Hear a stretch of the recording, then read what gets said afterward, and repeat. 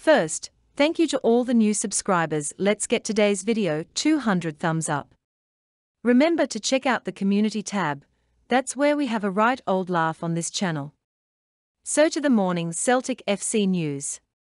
Matt O'Reilly faces a 5-day delay before he will learn his World Cup fate. Celtic's Danish under-21 midfielder has not been included in manager Kasper Hjulmand's preliminary 21-man squad for the Qatar showpiece, which will run from November 20th to December 18th. However, there are still 5 places up for grabs when the final travelling party of 26 must be delivered to FIFA by Sunday for the global extravaganza, which will kick off a week later with the opening encounter between the hosts and Ecuador. The Danish Supremo is holding off finalising his pool until the last round of club fixtures. Celtic FC transfer news. And one of the most exciting pieces of news to come out of Celtic's recent AGM was confirmation from Ange Postecoglou that the club will be undertaking an aggressive new transfer strategy as we aim to bridge the gap between ourselves and Europe's biggest clubs.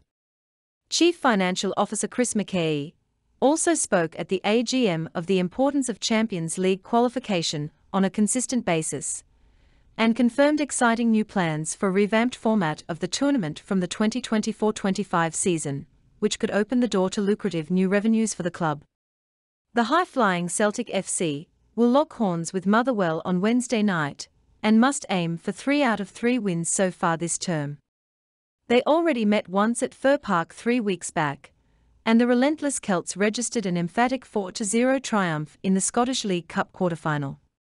The reverse tie at Parkhead finished 2-1 in favour of the hosts, and the struggling Steel men have a mountain to climb to grab a result against Ange Postecoglou's juggernaut. Joe Hart has conceded a few of late, but his presence between the sticks strengthens the defensive third given his experience and leadership traits.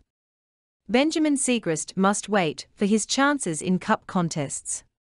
Right fullback Josip Juranovic should return to the starting 11 after making way for Anthony Ralston.